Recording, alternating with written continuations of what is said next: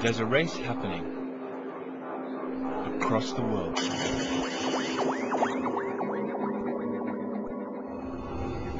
This urgency is greatest in the Asia Pacific, where deforestation, hunting, and urban development are destroying the natural world and all its unique inhabitants.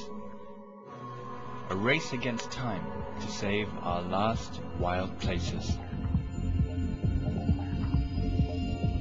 This is Ranger Stations, a fresh new look at wildlife conservation, happening here and now.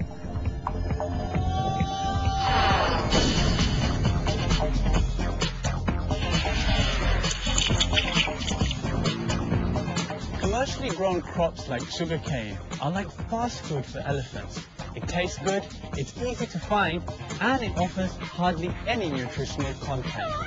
Nevertheless, farmers react to this crop raiding using aggressive and often lethal methods. On the front lines of conservation, dedicated groups are policing these fragile ecosystems. On land and in the sea, teams of experts, scientists, and just ordinary people are struggling to find out as much as they can about the vanishing wilderness in an effort to educate and enlighten the next generation before it's too late. From field stations located in the grasslands of Sri Lanka, where a struggle is on to conserve the majestic elephant and its habitat,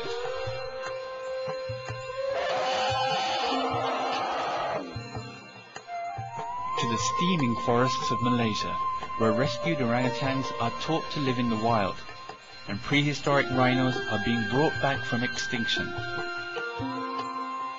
to the blue and fragile waters of the Philippines, where coral reefs are being conserved and restored by community action and new technology. This is their story, 8 examples of groundbreaking conservation projects from around the region.